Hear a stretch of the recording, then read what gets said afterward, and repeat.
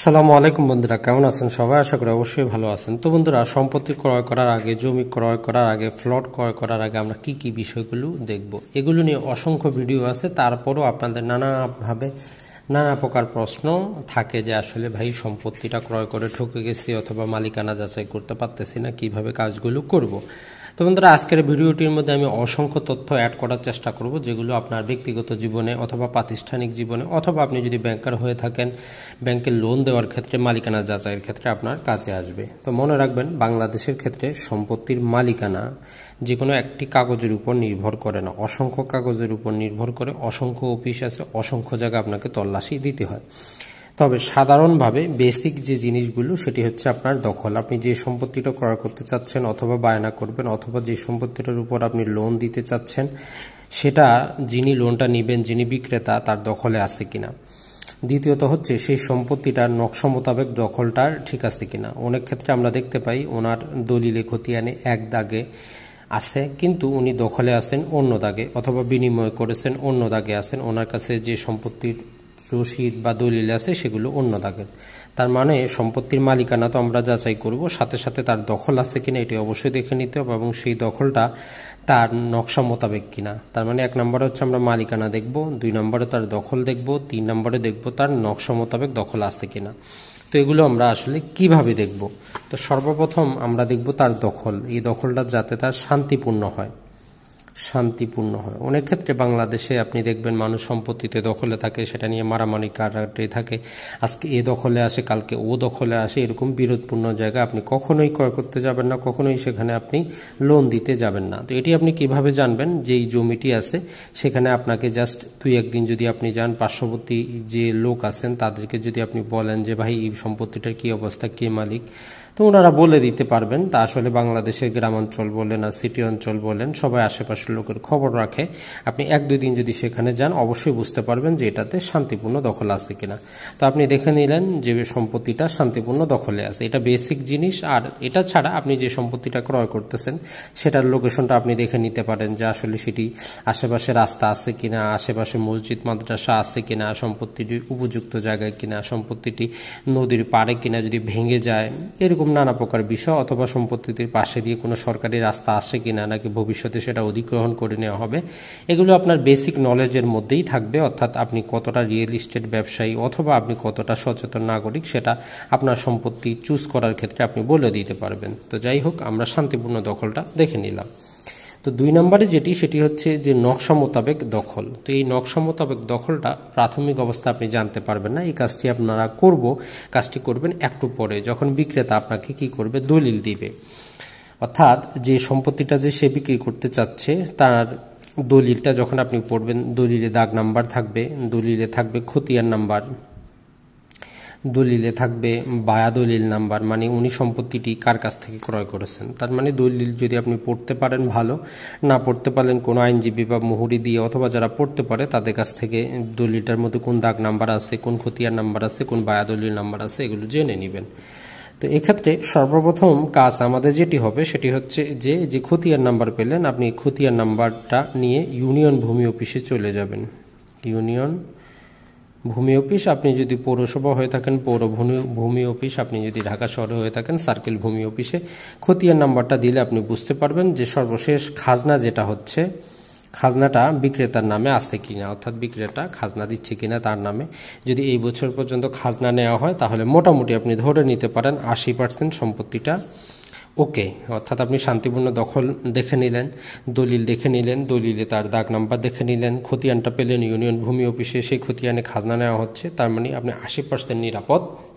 আপনি যে সম্পত্তিটা বিক্রি করতে যাচ্ছেন, ক্রয় করতে যাচ্ছেন, সেটি অবশ্যই মালিকানা ঠিক আছে। তো এখন যেটি করবেন, এই দলিলে আগের বায়া দলিল নাম্বার দেওয়া থাকে, অর্থাৎ উনি সম্পত্তিটা কিভাবে পেলেন তার বিস্তারিত ইতিহাস লেখা থাকে। তো এভাবে আপনাকে যেটি করতে হবে সেটি হচ্ছে যে সিএস রেকর্ড সিএস রেকর্ড আমরা বলি, একটি সিএস রেকর্ড আছে যেটি 1888 থেকে 1940 সালের মধ্যে প্রস্তুত। আপনাকে এই বায়া দলিলের মাধ্যমে এই সিএস রেকর্ড পর্যন্ত যেতে হবে। তো এখন এই যে খতিয়ানটা পেলেন, বাংলাদেশের ক্ষেত্রে আমরা জানি দলিল এবং খতিয়ান খুবই গুরুত্বপূর্ণ। এই খতিয়ানটা রেকর্ডীয় খতিয়ান হতে পারে, এই খতিয়ানটা নামজারি খতিয়ান হতে পারে। তো জাস্ট আমরা একটু যদি এই চিত্রের মাধ্যমে বুঝি, তাহলে আমরা যে সম্পত্তিটা ক্রয় করতে চাচ্ছি তার দলিল পাবো, তার খতিয়ান পাবো, তার নকশা বা ম্যাপ পাবো। তো দলিল আমরা সেটি হচ্ছে মূল দলিল পাবো, উনি মূল দলিল দিবেন, অথবা দলিলের নকল বা সার্টিফাইড কপি আপনাকে দিবেন। সেখানে আপনি খতিয়ান নাম্বার পাবেন, বেশি কিছু পড়তে পারেন আর না পারেন খতিয়ান নাম্বার পাবেন, দাগ নাম্বার পাবেন, জমির পরিমাণ পাবেন, যে আসলে উনি কতটুকু সম্পত্তি ক্রয় করলেন। জাস্ট বেসিক জিনিসগুলো আপনি দলিলে পাবেন। তো এখান থেকে আপনি বায়া দলিল নাম্বারগুলো দিবেন। এই বায়া দলিল কি থাকতে পারে, বিক্রেতার কাছে থাকতে পারে। যদি বিক্রেতার কাছে না থাকে, আপনি সাব রেজিস্ট্রেশন অফিস থেকে তাকে বলবেন উঠিয়ে দিতে, অথবা আপনি নিজে টাকা খরচ করে উঠাবেন। তো আর যেটি করতে হবে আপনাকে, সেটি হচ্ছে যে এই যে দলিলে আপনি যে দাগ নাম্বার খতিয়ান নাম্বার পেলেন, বায়া দলিলে দাগ নাম্বার খতিয়ান নাম্বার ঠিক আছে কিনা এটি যাচাই করে নেবেন। তার পরবর্তীতে যে খতিয়ান নাম্বারটা পেলেন, সেখানে মালিকের নাম, দাগ নাম্বার, জমির পরিমাণ, এগুলো ঠিক আছে কিনা এটির সাথে মিলিয়ে নিতে হবে। এই খতিয়ান নাম্বার, এখন এটি যদি রেকর্ডীয় খতিয়ান হয়, এটি রেকর্ডীয় খতিয়ান হতে পারে, এটি নামজারি খতিয়ান হতে পারে। তো যেই খতিয়ানই হোক, আমাদেরকে এই সম্পত্তিটার দলিল এবং খতিয়ানগতভাবে সিএস, এসএ এবং আরএস এর মধ্যে ধারাবাহিকতা রাখতে হবে। ধারাবাহিকতা আপনি কিভাবে খুঁজে বের করবেন? আপনি 1888 থেকে 1940, 1956 থেকে 1963 এবং 1966 থেকে এখন পর্যন্ত, মানে হচ্ছে আপনি যে দলিলগুলো পেলেন, দলিলের মাধ্যমে আপনি এই সিএস রেকর্ড পর্যন্ত যেতে পারবেন, জানতে পারবেন সিএস রেকর্ডের মালিক কে ছিল। যদি দলিলের মাধ্যমে না জানতে পারেন, আপনি এসএ রেকর্ড পর্যন্ত জানতে পারবেন যে এসএ রেকর্ড পর্যন্ত এই দলিলের মালিক কে ছিল, অথবা আরএসএ।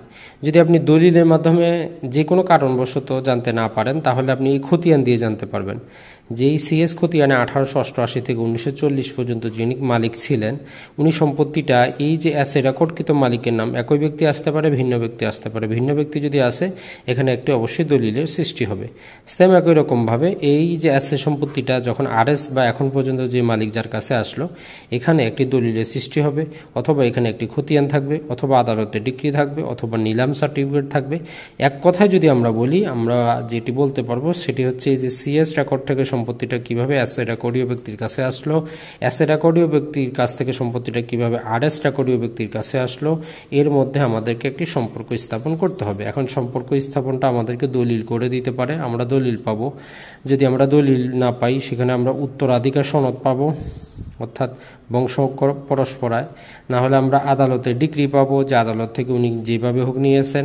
না হলে আমরা নিলাম সার্টিফিকেট পাবো। কিছু না কিছু তো অবশ্যই পাবো। যে কোনো একটু যদি আমরা না পাই, তাহলে সেখানে আমরা বুঝবো এই সম্পত্তিটার মধ্যে মালিকানার ধারাবাহিকতা নাই। তো বন্ধুরা, এখন আমরা বুঝে গেলাম সম্পত্তি দলিল থাকবে, খতিয়ান থাকবে। এখন হচ্ছে ম্যাপ। এই কাজটি যেটি করতে হবে সেটি হচ্ছে, আপনি যে সম্পত্তি দেখে এসেছেন, একজন সার্ভেয়ার বা আমিন, আমরা জানি 500 থেকে 1000 টাকা দিলে আপনি যে কোনো আমিনের মাধ্যমে যেটি করতে পারবেন, সম্পত্তিটা আপনি যেটা ক্রয় করতে চাচ্ছেন, কত ফিট লম্বা, কত ফিট চওড়া, সেটি আপনি বুঝতে পারবেন এবং স্থানীয় আমিন দ্বারা মাপাবেন। তাহলে তার কাছে নকশা বা ম্যাপ থাকবে। সেই আপনি যে দলিলে দাগ নাম্বার, আপনার যে দাগ নাম্বার, খতিয়ানে যে দাগ নাম্বার, সেই দাগ নাম্বার হিসাবে উনি ম্যাপের মধ্যে দেখে সরজমিনে উপস্থিত হয়ে বলতে পারবেন যে আসলে আপনি যে সম্পত্তিটি ক্রয় করতে চাচ্ছেন সেটি নকশা মোতাবেক দখলে আছে কিনা। এই বেসিক জিনিসটা আপনাকে করে নিতে হবে। তাহলে আমরা শান্তিপূর্ণ দখল দেখে নিব, আমরা নকশা মোতাবেক দখল দেখে নিব, আমরা দলিলগুলো দেখে নিব, বায়া দলিলগুলো দেখে নিব এবং খতিয়ানগুলো দেখে নিব। এবং খতিয়ান দিয়ে যদি খাজনা নেওয়া হয়, তাহলে মোটামুটি 80% আমার সম্পত্তিটা ওকে। আর যদি আমার ম্যাপ, নকশা, এগুলো মোটামুটি সমস্ত কিছু এই পাতা আমরা যেটা আলোচনা করলাম, তাহলে আপনি বলতে পারেন আপনার সম্পত্তিটা 90% মালিকানা কারেক্ট আছে। তো বন্ধুরা, এখন আমরা কিভাবে 100% মালিকানা কারেক্ট করব? তো এখন 100% মালিকানা কারেক্ট আপনি তখনই করতে পারবেন যখন এই প্রশ্নগুলোর উত্তর আপনি সেই সম্পত্তিটা থেকে বের করতে পারবেন। সর্বপ্রথম যে প্রশ্ন, সেটি হচ্ছে যে বিক্রেতা মালিক কিভাবে, বিক্রেতা যে সম্পত্তিটা বিক্রি করতে চাচ্ছে উনি কিভাবে মালিক? উনি কি ক্রয় সূত্রে মালিক, না উনি হেবা সূত্রে মালিক, না উনি বিনিময় সূত্রে মালিক, না উনি আদালতের ডিক্রির মাধ্যমে মালিক, না উনি নিলাম সার্টিফিকেটের মাধ্যমে মালিক, না উনি উত্তরাধিকার হিসেবে মালিক? এই প্রশ্নটা আপনাকে করতে হবে। এটি আপনাকে, এর উত্তরটা আপনাকে বের করে নিতে হবে। অর্থাৎ আপনি যে সম্পত্তিটি ক্রয় করতে যাচ্ছেন, যিনি আপনার কাছে বিক্রয় করতে আসতেছে সেই সম্পত্তিটাকে ক্রয় করছে, তাহলে আপনি এখানে দলিল পাবেন। হেবা করলে অবশ্যই এখানে রেজিস্টার্ড দলিল পাবেন, মৌখিক হেবা গ্রহণযোগ্য নয়। বিনিময় করলে অবশ্যই রেজিস্টার্ড আপনি একটি দলিল পাবেন। ডিক্রি করলে অবশ্যই ডিক্রি কপি পাবেন। নিলাম করলে অবশ্যই নিলাম সার্টিফিকেট পাবেন, এবং উত্তরাধিকার যদি হয় অবশ্যই উত্তরাধিকার সার্টিফিকেট আপনি নেবেন। শুধু এই যে প্রশ্নটার উত্তর আপনি বের করলেন, ক্রয় হলো, হেবা হলো, বিনিময় হলো, ডিক্রি হলো, নিলাম হলো, উত্তরাধিকার হলো, যাই কিছু হোক, এগুলো এই যে দলিলগুলো দিয়ে অবশ্যই তার নামে নামজারি করাতে হবে। যতক্ষণ পর্যন্ত সে নামজারি না করতেছে, প্লাস তার নামে খাজনা না দিচ্ছে, আপনি ওই সম্পত্তি ক্রয় করতে যাবেন না। অর্থাৎ তার কাছে দলিল থাকুক সমস্যা নাই, হেবা দলিল থাকুক, বিনিময়, ডিক্রি, নিলাম, উত্তরাধিকার সনদ যাই থাকুক, তাকে অবশ্যই তার নিজ নামে নামজারি অথবা তাকে সেই নামজারি দিয়ে খাজনা অবশ্যই দিতে হবে। যদি এই খাজনা দেওয়া থাকে, তার নামে নামজারি থাকে, এই ক্রয়গুলো থাকে, তাহলে মোটামুটি সম্পত্তিতে তার মালিকানা প্রকাশ পাচ্ছে।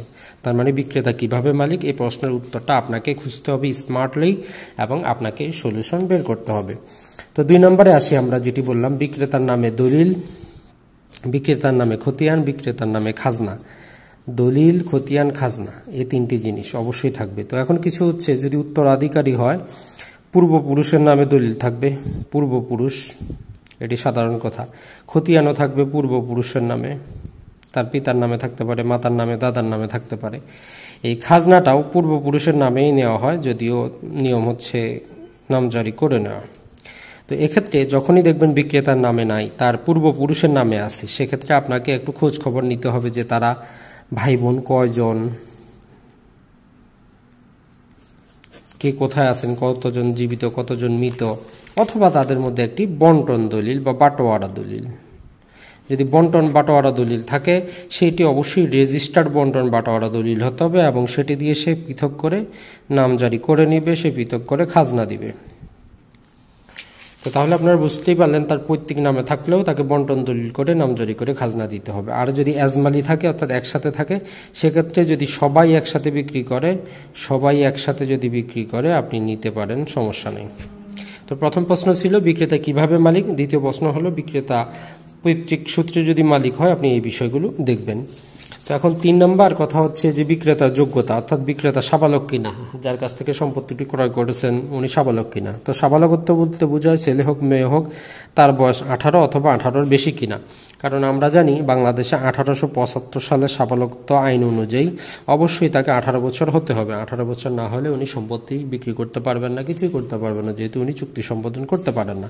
তো এই জন্য নাবালকের পক্ষে যদি নাবালকের মা, নাবালকের ভাই, নাবালকের চাচা সম্পত্তি বিক্রি করে, সেটি বৈধ হবে না। শুধুমাত্র পিতা এবং দাদা, এরা হচ্ছেন মুসলিম আইন অনুযায়ী নাবালকের বৈধ উত্তরাধিকারী। এরা নাবালকের সম্পত্তি বিক্রি করতে পারেন, কোনো প্রকার আদালতের বা নাবালকের এর কোনো অনুমতি নেওয়ার প্রয়োজন হয় না। তার মানে নাবালকের সম্পত্তি যদি পিতা বিক্রি করেন, ক্রয় করতে পারেন, দাদা বিক্রি করেন, আপনি ক্রয় করতে পারেন। এরা ছাড়া অন্য কেউ যদি ক্রয় করতে চায়, সেক্ষেত্রে আপনাকে আদালতের অবশ্যই আদালতের অনুমতিপত্র লাগবে।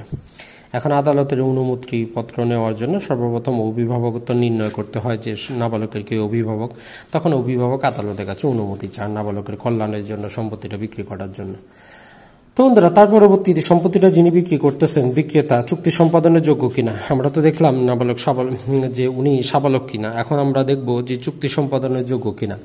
আমরা জানি 1872 সালে কি আছে, চুক্তি আইন আছে। এই চুক্তি আইনের মধ্যে কিছু শর্ত আছে, অর্থাৎ যিনি সম্পত্তিটা বা যে কোনো চুক্তি করবেন তাকে সাবালক হতে হবে, মানে 18 বছর বা তার ঊর্ধ্বে হতে হবে। তাকে সুস্থ মস্তিষ্কের হতে হবে, অর্থাৎ পাগল হলে কিন্তু হবে না, পাগল বা হ্যাবলা হলে কিন্তু হবে না। এটা ছাড়া আইন দ্বারা উনি দেউলিয়া যদি ঘোষিত হন, দেউলিয়া, তাহলে কিন্তু হবে না। অথবা যে কোনো আদালতের দ্বারা যদি উনি কি থাকেন, চুক্তি সম্পন্নের অযোগ্য ঘোষিত হন, যে কোনো কারণবশত, নানা প্রকার কারণবশত হতে পারেন, তাহলে আপনাকে অবশ্যই যে ব্যক্তির কাছ থেকে সম্পত্তিটা ক্রয় করতেছেন উনি সাবালক হতে হবে। পাগল হলে চলবে না, দেউলিয়া হলে চলবে না, আইন দ্বারা ঘোষিত অযোগ্য হলে চলবে না। তো এখন এটা ছাড়াও আমাদেরকে দেখতে হবে যে সম্পত্তির আপনি আদিবাসী থেকে ক্রয় করতেছেন কিনা। আমরা জানি বাংলাদেশে বিভিন্ন রকম আদিবাসী, এদেরকে ক্ষুদ্র জনগোষ্ঠীও বলা হয়, ক্ষুদ্র জনগোষ্ঠী, যদিও স্টেটের অ্যাকুইজিশন অ্যান্ড টেন্ডেন্সি একটা এদেরকে আদিবাসী বলা হয়েছে, যেমন সাঁতালরা আছেন, আরও নানা প্রকার গোষ্ঠী আছেন। এদের সম্পত্তি ক্রয় করার ক্ষেত্রে অবশ্যই সেটি হচ্ছে যে এ সিলিন্ডার একটি অনুমতিপত্র থাকবে। সাধারণ অবস্থায় আদিবাসীরা অন্য কারো কাছে সম্পত্তি হস্তান্তর করতে পারে না, তবে যদি একান্তভাবে কেউ ক্রয় করার না থাকে সেক্ষেত্রে এ সিলিন্ডার অনুমতি দিতে পারেন যে কে ক্রয় করতেছে, কত টাকা ক্রয় করতেছে, বিস্তারিত কিছু, তারপরে সাব রেজিস্ট্রার দলিলটা রেজিস্ট্রেশন করেন। তো বন্ধুরা, তার পরবর্তীতে আপনি যে সম্পত্তিটা ক্রয় করতেছেন, যিনি সম্পত্তিটা বিক্রি করতেছে, সেটা যদি আজমালি সম্পত্তি হয়, এখন আজমালি এটা পৈতৃক সূত্রে হতে পারে, অর্থাৎ ওয়ারিশ সূত্রে হতে পারে, ওয়ারিশ সূত্রে, এটা ক্রয় সূত্রে হতে পারে।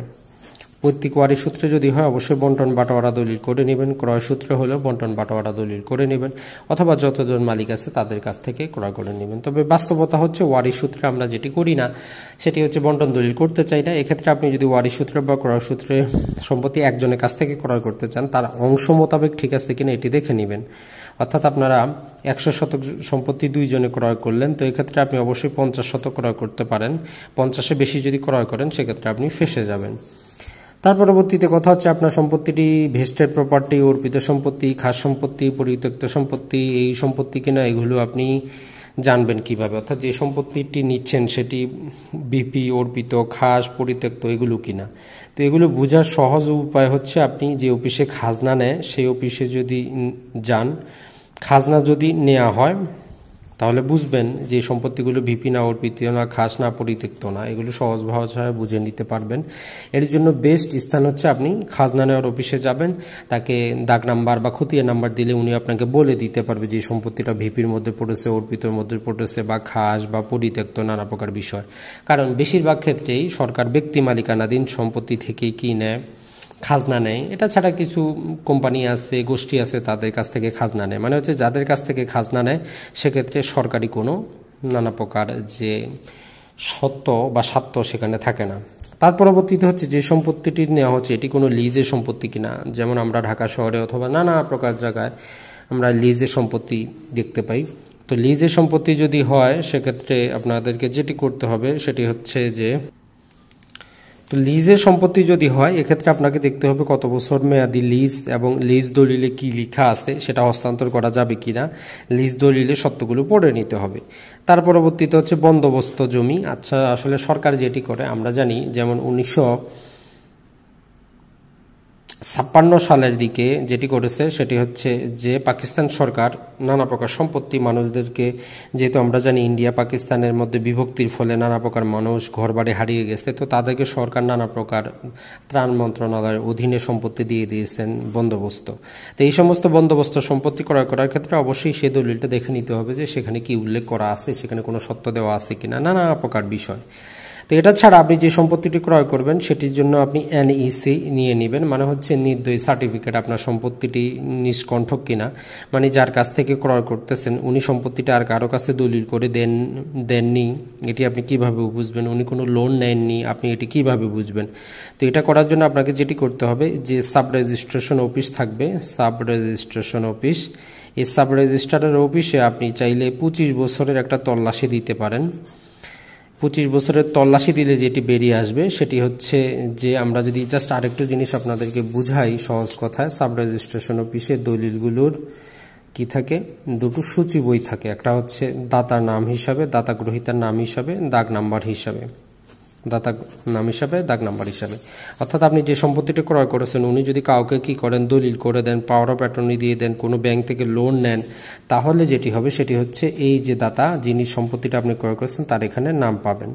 তার মানে আপনি যখনই 25 বছরের একটি তল্লাশি দিবেন তল্লাশি কারকের মাধ্যমে, তখন আপনি বুঝতে পারবেন গত 25 বছরে এই দাতা কোথাও লোন নিয়েছেন কিনা। সাধারণত লোন নিলে এখন দলিল রেজিস্ট্রেশন করা হয়, আর 25 বছরের বেশি কোনো ব্যাংকই লোন দেয় না, এত দীর্ঘমেয়াদী ব্যাংক লোন দেয় না, বেশিরভাগ ক্ষেত্রে 15 থেকে 20 বছর মেয়াদী লোনই হয়ে থাকে। তো গত 25 বছরে আপনি জানতে পারলেন দাতা কাউকে দলিল করেছেন, হেবা করেছেন, ওসিয়ত, উইল অথবা অন্য কিছু করেছেন কিনা, আপনি এটা সাব রেজিস্ট্রেশন অফিস থেকে জানতে পারবেন। দাতার নাম দিয়েও পেতে পারেন, অথবা নির্দিষ্ট দাগ নাম্বার, মৌজা ভিত্তিক দাগ নাম্বার দিয়েও আপনি পেতে পারবেন এখান থেকে। তো আর এখন আপনাদের অনেকেরই যে প্রশ্নটি থাকবে সেটি হচ্ছে যে ভাই এগুলো তল্লাশি দিতে কত টাকা লাগবে। তো আসল কথা হচ্ছে বাংলাদেশের বাস্তব অবস্থার পরিপ্রেক্ষিতে যেটি হয় সেটি হচ্ছে প্রতি বছর সরকারি নিয়ম হচ্ছে 20 টাকা প্রথম বছর, পরবর্তী বছর 15 টাকা। একাধিক বছর হলে প্রথম বছর 20, পরবর্তী বছর 15, তবে সর্বোচ্চ 150 টাকার বেশি হবে না। কিন্তু বাস্তব অবস্থা দেখি আমরা প্রতি বছর 50 টাকা করে নেওয়া হয় এবং এটা আনলিমিটেড। তো আপনি নিজে চাইলেও রেজিস্ট্রেশন আইনের 57 ধারা মোতাবেক আপনি নিজেও তল্লাশিটা দিতে পারেন। নির্দিষ্ট ফর্মে আবেদন করে আপনি দেখতে পারেন যে বিক্রেতা সম্পত্তিটি অন্য কোথাও কিছু করেছে কিনা। যখন সমস্ত কিছু ঠিক থাকবে তখন আপনারা অবশ্যই একটা বায়নামা করবেন। মনে রাখবেন বায়নামা করবেন, বায়নামা করে সম্পত্তির অবশ্যই দখলে চলে যাবেন। দখলে যাওয়ার পর সেখানে অবশ্যই কিছু কাজ করবেন বা বাউন্ডারি করবেন, এটি হচ্ছে সাধারণ নিয়ম। বাউন্ডারি করবেন, তাহলে যেটি হবে এই বায়নামার মধ্যে নির্দিষ্ট একটা মেয়াদ থাকবে, মেয়াদ না থাকলে সেটা 6 মাস ধরে নেওয়া হবে। আপনি এই 6 মাসের মধ্যে সম্পত্তিতে যদি কোনো প্রকার বিরোধ থাকে আপনি অবশ্যই বুঝে যেতে পারবেন, যেহেতু আপনি দখলে চলে যাবেন, বাউন্ডারি দিয়ে দিবেন, কাজ করবেন। তো আপনি যখন বায়নামা করবেন তখন আর ওই ব্যক্তি সম্পত্তিটা অন্য কোথাও বিক্রি করতে পারবে না। শুধুমাত্র এই 6 মাস না, পরবর্তী আরও 1 বছরও বিক্রি করতে পারবে না। আপনার যদি টাকা পয়সা কম থাকে, আপনি এই মেয়াদটা যদি উত্তীর্ণও হয়ে যায় কোনো সমস্যা নেই। আগামী 1 বছর মানে হচ্ছে মোটামুটি আমরা বলতে পারি 12 + 6 18 মাস আপনার হয়ে গেল সম্পত্তিটা। তো এক্ষেত্রে মনে রাখবেন অবশ্যই বায়না করার ক্ষেত্রে সতর্ক থাকবেন যদি আপনি সম্পত্তির বিক্রেতা হয়ে থাকেন, কারণ এইখানে চুক্তি সম্পাদনের জন্য 12 মাস সময় পাওয়া যায়। বলা হয় ভূমি উন্নয়ন কর পরিষদের দাখিলা, এটুকু বলা হয় খতিয়ান। এরকম আপনি খতিয়ান পাবেন নানা প্রকার। আর যে দলিল আছে সেগুলো তো আপনারা অলরেডি এতদিনে জানেন, চিনেন। আপনারা এরকম বায়নাপত্র করে নেবেন। আর দলিলে নানা প্রকার ছবি দেওয়া থাকে, ব্যক্তির নাম উল্লেখ থাকে, এগুলো তো অবশ্যই আপনারা এতদিনে বুঝে গেছেন। তো বন্ধুরা ভালো থাকবেন, সুস্থ থাকবেন। আমরা ট্রাই করব পরবর্তীতে আরও ভিডিও নিয়ে আসার জন্য। আর বায়নামা করলে অবশ্যই সেটা রেজিস্টার্ড করবেন। এই দলিলটা যেমন বায়নামা করা হয়েছে, চুক্তি করা হয়েছে, কিন্তু এটা রেজিস্টার্ড করা হয়নি, এরকম করলে কোনো দাম থাকবে না রেজিস্ট্রেশন আইনের সেকশন 49 মোতাবেক।